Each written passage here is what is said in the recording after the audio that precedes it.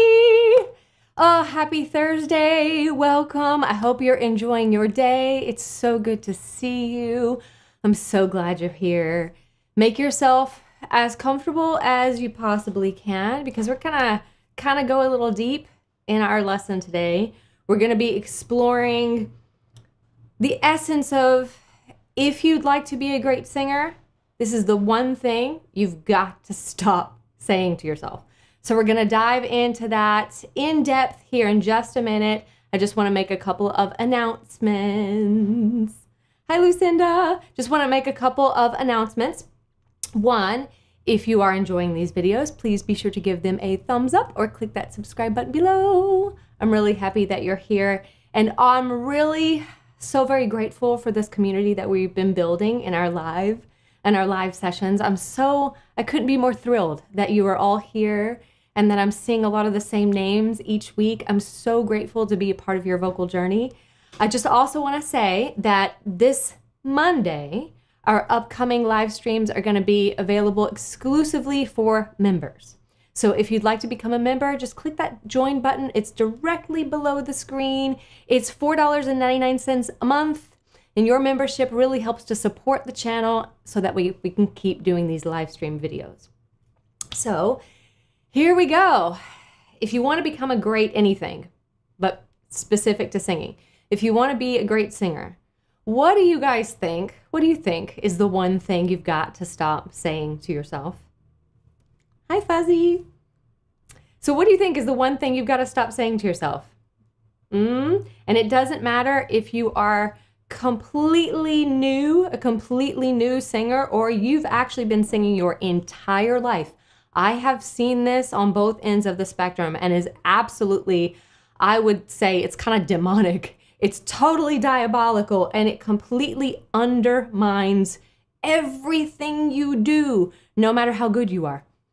Asira, you've got it. You said, I suck. I'll never be good enough. Thank you, Shalon. Yes, I'll never be good enough. That's it. Bam. That is the $1 million statement. That, no, I know. I just going to be completely honest and absolutely transparent with you guys. I had a little bit of a fit, probably like 3 hours ago. We were sitting down to breakfast and I pretty much did the same thing. I'm not good enough. And my husband, Mike, because he is glorious and he's wonderful and he's so supportive, he's like, then that's exactly what you should talk about today. That's exactly it. So pretty much everything that we go over in our live streams videos is like my life. I'm so familiar with it. So I want to get into kind of where that comes from, why we're so susceptible to it and sensitive to it, and what can we do to gently guide our minds and our hearts out of that diabolical, stop you in your tracks, completely undermine everything that you could possibly do for your voice. So let's talk about where it comes from. I do think that we kind of get a little confused because we see so many people who are absolutely brilliant, being on the stage, being absolutely perfect in everything that they're doing. And we use that as our own benchmark for not only like excellence, we use that as our benchmark for acceptable. Like, unless we are exactly the same, we dare not step onto a stage or into a recording studio or in front of a voice teacher or step out in any possible frame. We may think, unless we sound exactly like our favorite singers, we are not sophisticated enough, we are not acceptable, we're just sort of kind of... So that thought right there, I'll never be good enough, is a thought that only has one purpose, and that's to stop you. And I bet you it's done a pretty darn good job at stopping you at some point. If you look underneath that, if you just kind of peek underneath that, any belief that stops you is fear-based. And that's really coming from a place of something in our mind that's trying to keep us safe.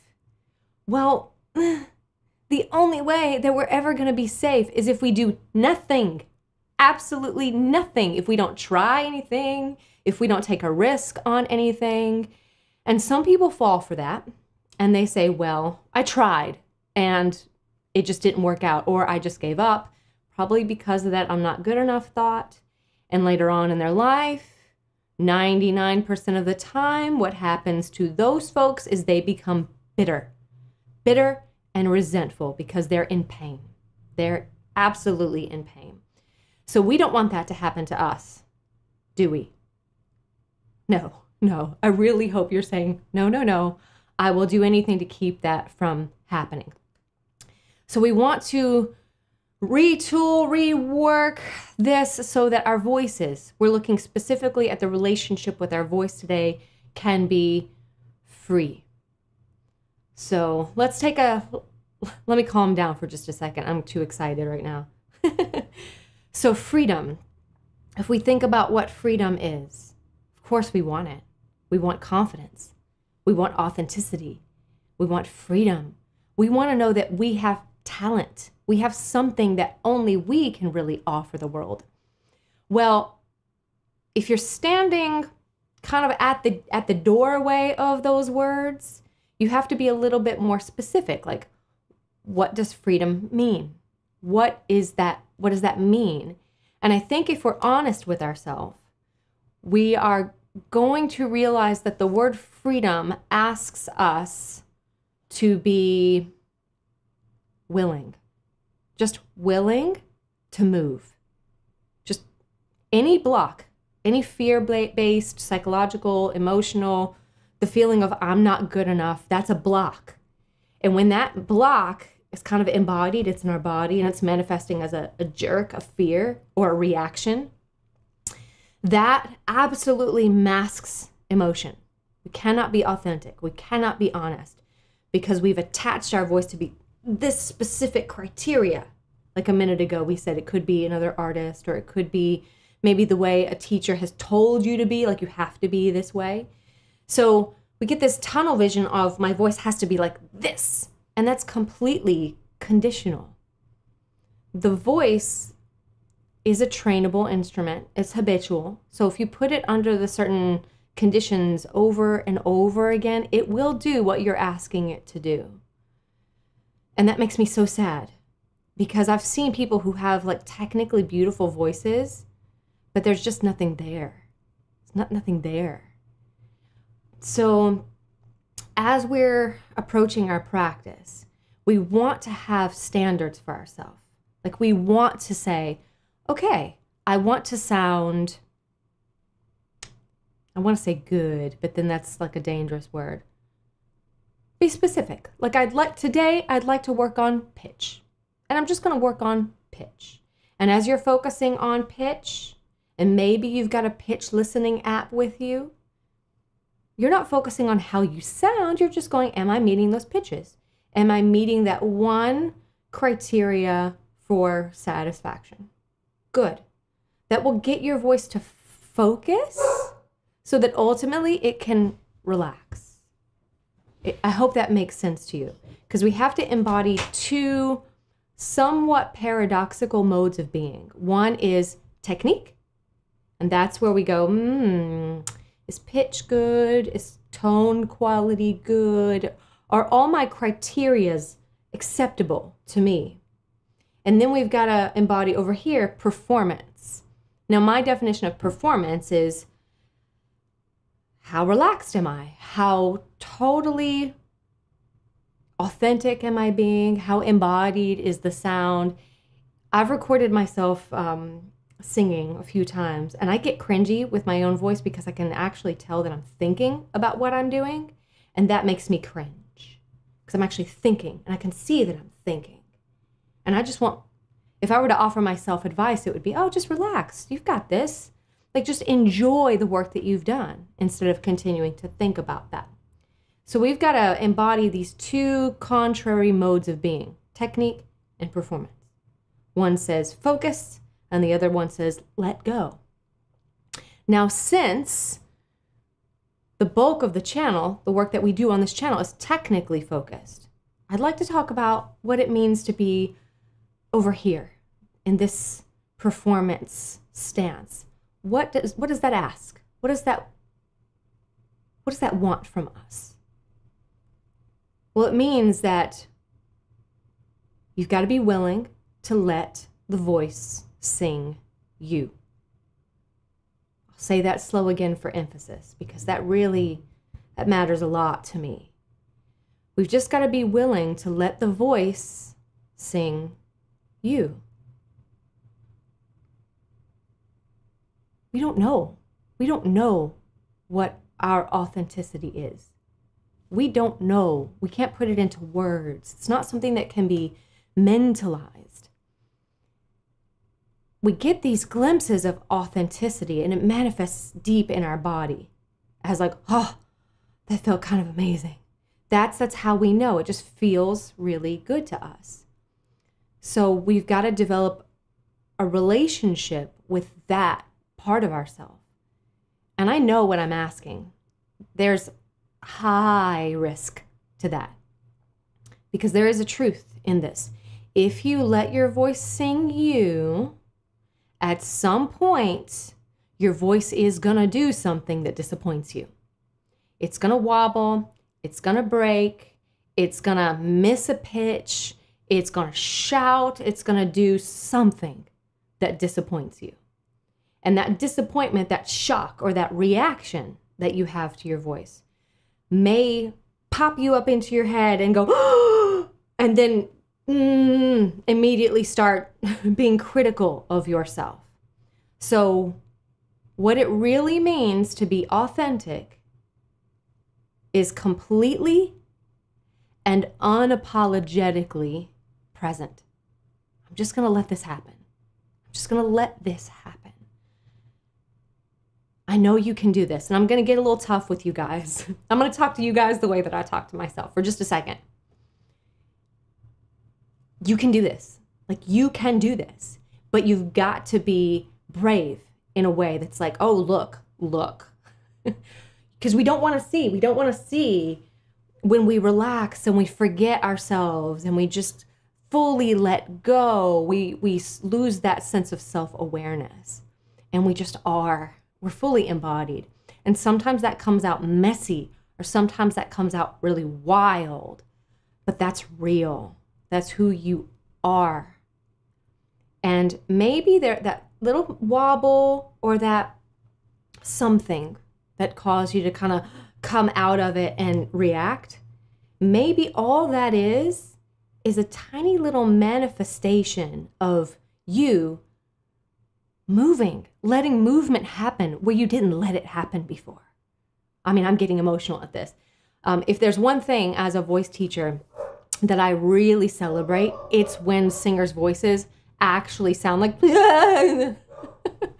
I'm like, oh yeah, I get so excited about it because I can see right there in that moment that they relaxed and something real happened, something very real, authentic, freedom just manifested itself. And because your voice is just not accustomed to that kind of movement, that's how it sounded.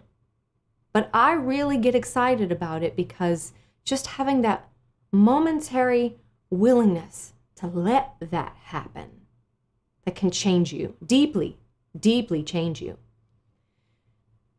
So, what is freedom? I think, in a nutshell, I think freedom is the same as talent, really. I think freedom is just to be free of all blocks. And there's only one way to be free of all blocks. And that means there's a sense of confronting them. Not like I'm gonna fight them. I do have that in my personality. I really love a good fight. I love a good challenge. I really do.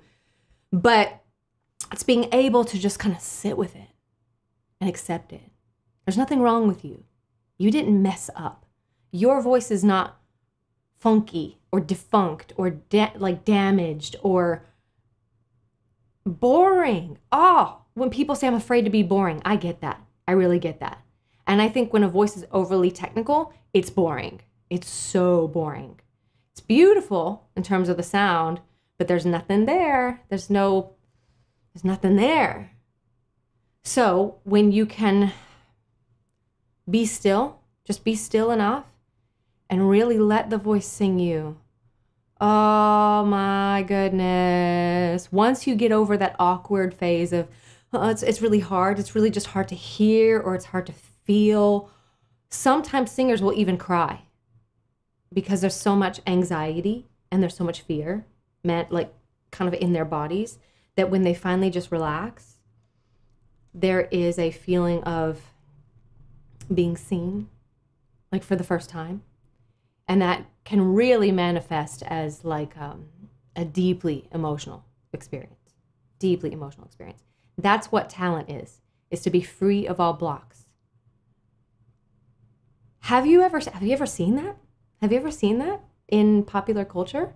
Have you seen an artist just blow your mind with how present they were and how present they were? Not to say it twice, but they didn't have anything that they needed to prove. It's like they trusted their technique to the place that it was completely invisible. They didn't need to show off. They didn't need to show you, look at all these runs I can do. Look at this high note that I can sing for the sake of doing all those things. I get very bored with that. But if they can hold their heart open just by standing there, just by being there, we can feel and sense that vulnerability. And we know we can sense it because we immediately feel connected. That's what's so beautiful about it. When you let all that stuff, all that, well, I've gotta, and, teacher says to do it this way, or, I want to sound like another artist, or I want to be seen as being talented. We all want that. We all want to be seen. But to be really seen, I think it's the riskiest thing we'll ever do. It's the most courageous thing we'll ever do, which is why you can do it at home and you can start to build that in your practice. So what is authenticity as a vocal practice? I would say it's kind of like meditation, where you're not thinking about a certain tone quality. Let's just say you're offering up a sound, and then you're just going to move it. And as you move the sound, the interval could be so small, just a little siren work. You're consciously concentrated on, could I be more relaxed? Could I be more relaxed? And you're just managing it from moment to moment to moment. And anytime a wobble or a break or a shriek happens, you're just immediately going to go, it's all right. It's all right. Try it again. Can I be more relaxed? It's a mode of being that we have to consistently build a relationship to. I do think that voice almost might be its own being. I really do think it's like our spirit and it sings us. And our job is actually just to get out of the way. Just to get out of the way. Simple as that. As you continue to foster and nurture this behavior, you might be doing things just like impulsed to do things, like almost like an instinct. There's certain choices that you feel like, whoa, like your essence and your energy, your spirit and your voice like wants to run. It wants to do things that might actually be contrary to what you used as your benchmark for acceptable. I have to do this, then I'll be acceptable.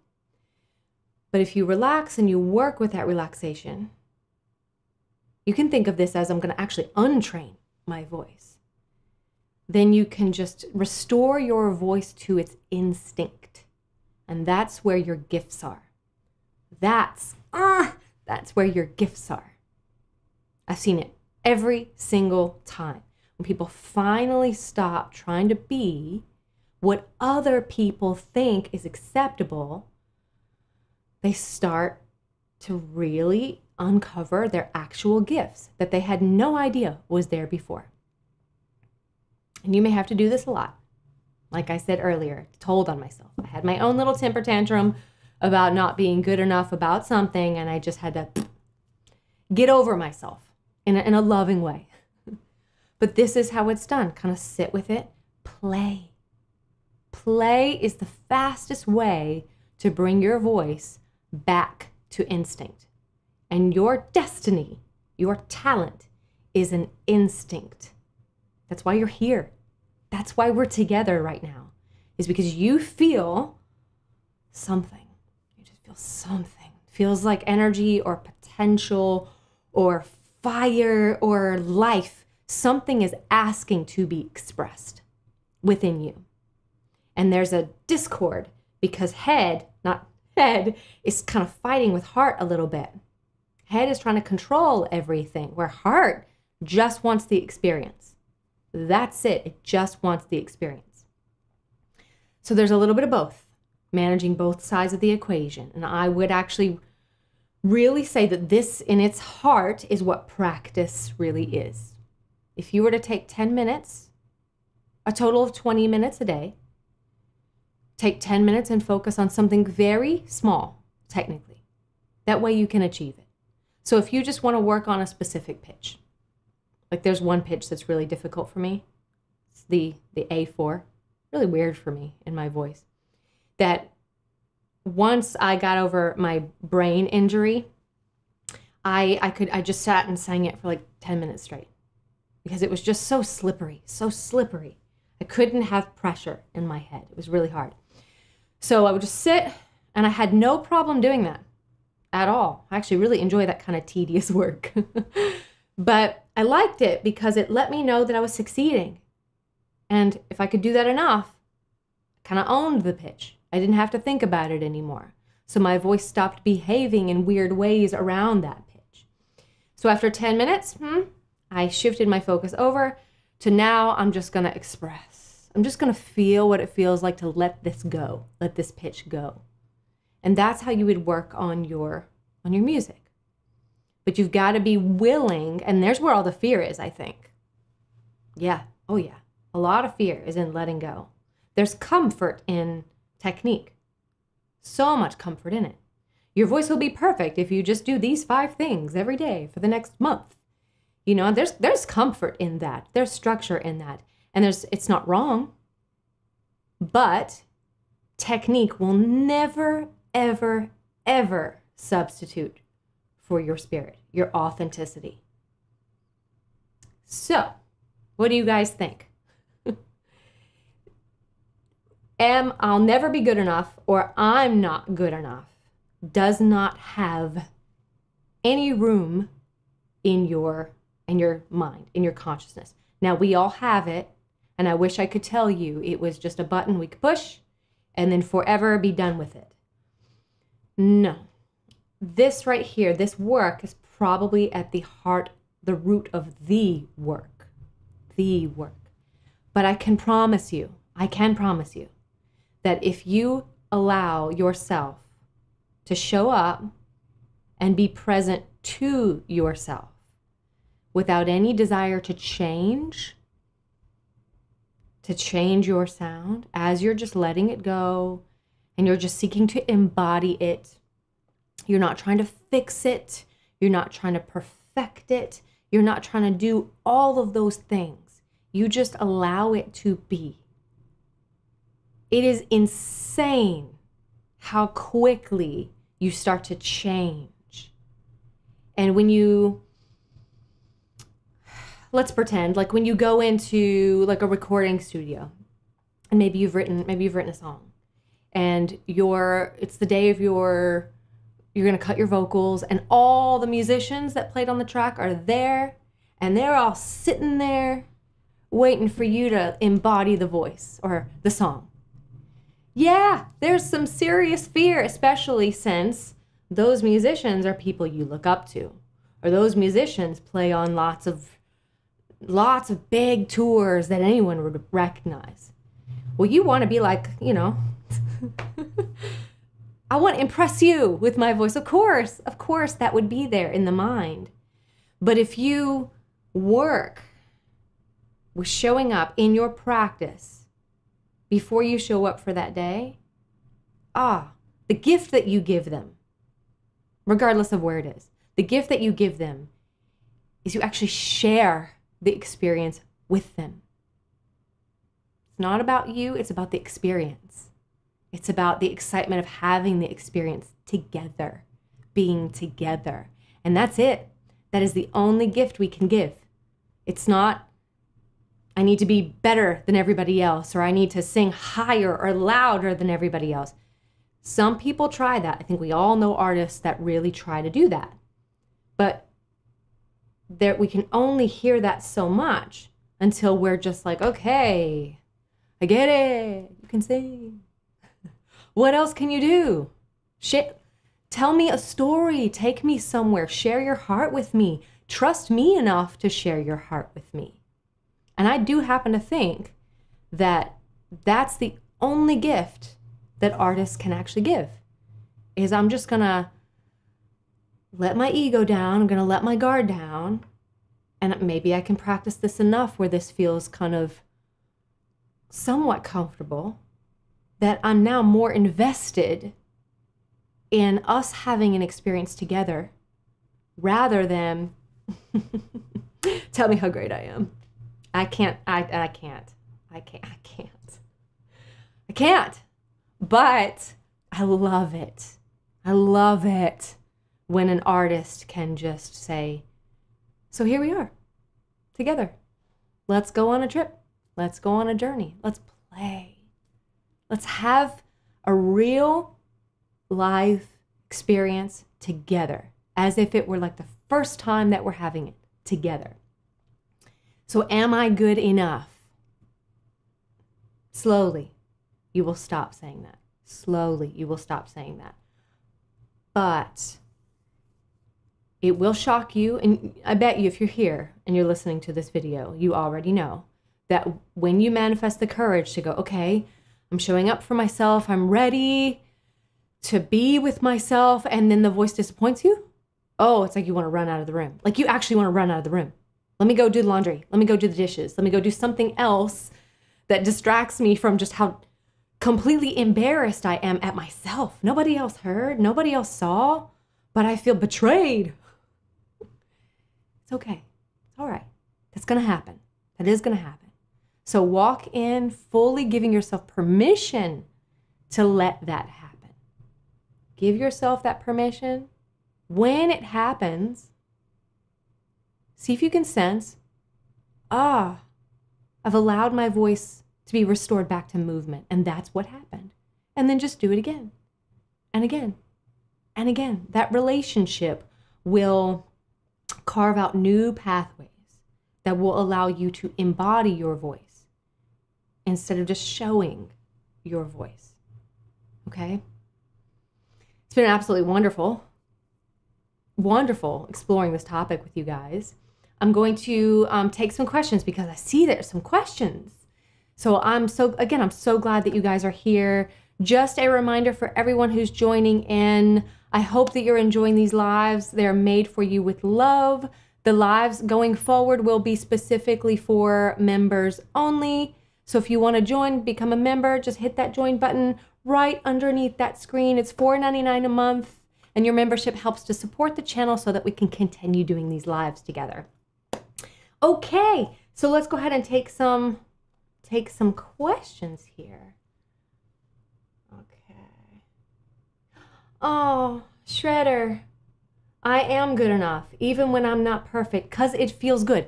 Yeah, that's your, yes, that's it. If it feels good, and if you felt that in your voice, you know exactly what I mean.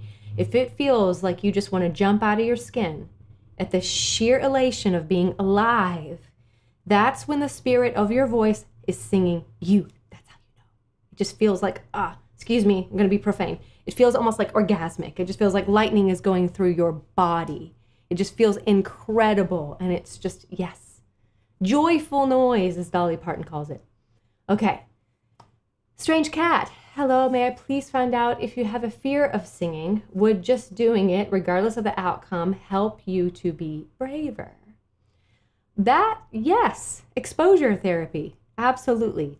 Small, tiny little, tiny little. If you have a fear, the type of fear that makes you not want to sing in front of anyone, then ask a friend or ask a love, like a husband or a wife or a daughter or a son or a cousin, someone that you trust is going to help you be on the side of yourself that you're wanting to become. That's why I love my husband so much. Because when I can't see how, like, all I can see about myself, it's like he sees a me that I'm trying to become. And it's like he just sees it. So it feels so much easier to kind of step into that a little bit. So because he's helping to hold that space for me. But yes, small, little, can I just sing a line from a song for you? Or, you know, if there's an audition for a choir or a musical, and it's a small 16-bar something, that's about 30 seconds on average. That's a big deal, but that's a little something that can really give you that hero moment. Yeah, find as many hero moments as you can find, but make sure that it's not like I'm just going to throw myself out onto social media. I'm going to throw myself into the wolves of thousands of strangers who can just say whatever they want to say. That's not always helpful. Eventually you'll be so comfortable in your skin that you can do that, because it's not that it would matter if they were throwing their stones, like they do. It's like the experience for you was so satisfying and fulfilling and meaningful that it won't even matter. I do promise that if you can keep going, and you will get there. You absolutely will get there. Okay, make sure to leave question marks at the ends of sentences, guys. That way I can see them as questions. Let's see. Okay, it's not a question just about singing. There's a real you behind of your singing, and it's your duty to try to find it. Yeah, I just said that really fast. Yeah, there's like a you, there's like a being, a spirit that is behind all the doing, that it's just trying to be known. We all want to be seen. We all want to be known, but I think we all want to be known from ourselves the most, and we are the toughest crowd, absolute toughest crowd. But if we can get out of the way and feel just absolutely how amazing it is just to bring breath and life to voice, and how amazing that can feel, we will change really fast. Okay, let me see. Bear with me, guys. Noise. Hey, friend. Who are some artists that you really feel the soul from? Really good question. Feel the soul from. I need to chew on that. Because it's not something that pops up at the front of my mind. I need to chew on that. Sorry, I don't have a lot of examples of that. And I think it's hard for artists, even top tier artists, because they have to sing the same songs like 1,000 times and for many, many years. And it's very difficult, I think, to keep the soul intact in that. And some singers are very good at putting on a show, and I don't fault them for that. But let me see. I keep wanting to say Adele.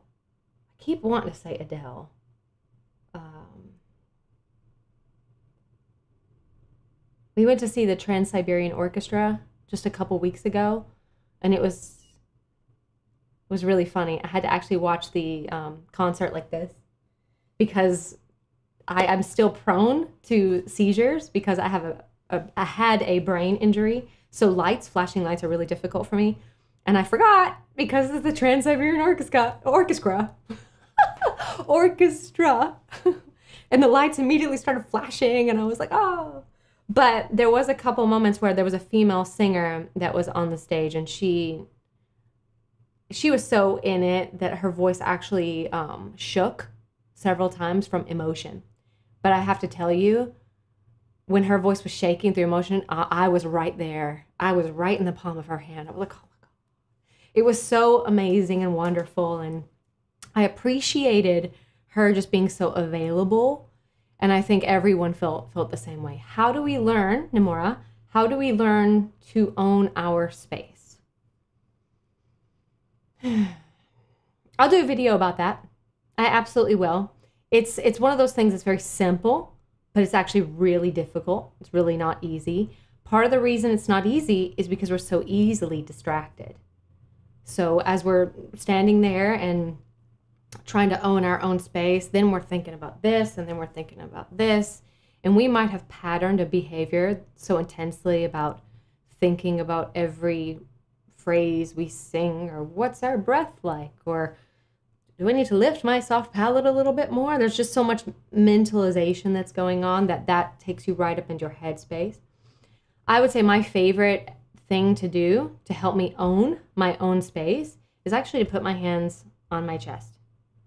And I've patterned this so much that as soon as I put my hands there, it's like, ooh, I feel this like falling deep down into myself, going from up here to down here. And it just feels like presence. That's difficult because we're all so busy. We're all so busy and we're so guarded. We may have a thought of, well, I've got to think about what I'm doing because that's where my listening is. And if I'm listening to everything that I'm doing, then I can control it. But if we're not listening and we're feeling, because that's two separate things, and you'll notice that when you're just in presence, you're actually not listening anymore. You're just feeling. I know that sounds weird right now if it's unfamiliar for you, but you can hear that you can sense, you can feel the sound rather than hear the sound. I actually do think that's how audiences listen. I think we intuit the sound. I don't think we're as much in our ears as we think we are. I think we're just really in our hearts. Or we're trying to be in our hearts. And music is one of those things that pulls us right down. If it's good, it can pull us right down into that space. Excuse me, I'm just gonna slide through. Oh, Lady Gaga, Shredder. I almost said that. She's very intense. Very, very intense. Brandi Carlile. Oh, yes. Shredder, I'm all about what you're saying today. Yes, Brandi Carlile. I love her. Actually, one of my favorite songs from her is called Raise Hell. And that's my jam. Okay, Imperfect Progress. I love that. I feel electrified and alive in my truest expression of voice, but stop myself due to the overwhelm, and it stops my growth and development as a singer. Yes. It's simple, but it's not easy. It's not easy. It's actually really difficult. Stay small. Give yourself small little victories, but be very aware when you have the victory. There's a momentum, and I'm really glad that I read this, because there's a momentum about feeling.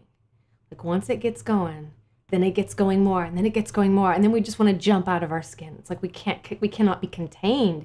It's absolutely amazing. But I would say, I've been dancing around this word the whole time, and that word is trust. Really hard for us, just as people, because we're so wounded, we're so hurt, we're so afraid of just everything. I mean, hey, that's life, isn't it? But sometimes people have this saying of, you got to earn the trust. You got to earn my trust. I don't like that. That really perpetuates this I've got to justify my voice, or I've got to justify my sense of meaning in my voice based off of what someone else thinks. That's so dangerous, so dangerous. So trust, that's how to take it from being overly mentalized into fully embodied, where you can actually relax, where you can enjoy your voice as a singer. And that's the gift that you give yourself. And that's the only real gift that you can give someone else. There was a really awesome question in here. It scares people too because you touch a part of them with, yeah. We're so scared to be honest. And I hate that. I hate that. I want everyone to just be kinder in a sense that we're all in process. We're all trying to bloom. That's what it reminds me of. It's like when a flower, even if it's a bud that's like pretty tight, you don't say that it's not blooming. You say it's blooming. Even when it's like this or it's like way open, it's still blooming. There's a process about it. So, staying with yourself, giving yourself permission to just let something new happen, or just let the voice sing you. Shift your attention away from how it sounds to how it feels. But you do have to manage both of those modes of being, because I'm not saying that I don't want you to have excellent standards. I want you guys to be amazing, but I want you to be proud of it in a meaningful way, not just proud of it because you've met everyone else's expectations. No. I want you to feel like this is the most meaningful thing that I can do with my life. This is the most meaningful thing that I can share with other people. That's just the gift that keeps on giving. It's wonderful. So give yourself permission. If your voice does something weird, celebrate that. Celebrate that. Let it do it again. Let it do it again. And let it do it again. You're creating a new pathway for a new behavior to go. And your voice, the habits that make your voice what it is, will shift away from something that's concealing. You know, like when we have too many conditions on the voice behaves in ways that are concealing. It's like tight, even if it's perfect, to something that's revealing. It's just open. Good. I love you guys. I'm so glad you're here, and I'm so happy about today's conversation.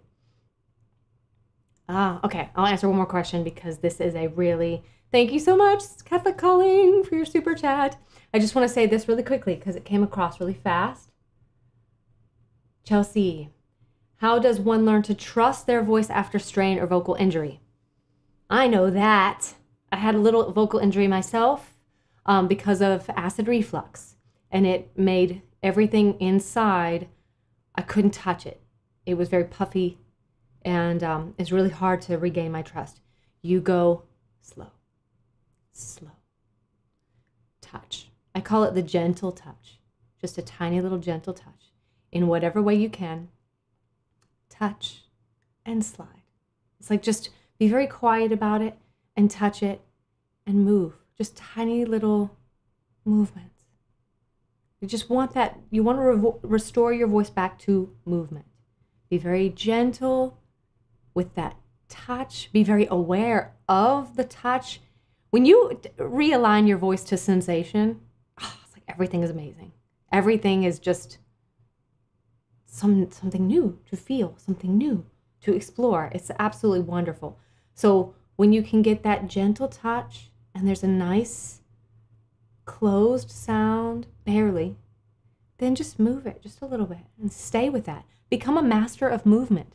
Oftentimes, vocal injury manifests because there's a block, the vocal block, which means you're not allowing movement. It's restricted from movement. The voice, again, is behaving in ways that are very tight. So if you touch gently and then just gently move, you restore your voice back to the way that it was supposed to be used. I love you guys. Thank you so much for being with me today. This was so meaningful for me. Thank you for letting me share. Thank you so much for sharing your vocal journey. Thank you so much for including me in that journey. I hope you have a wonderful weekend, and I will see you next time. Bye, guys.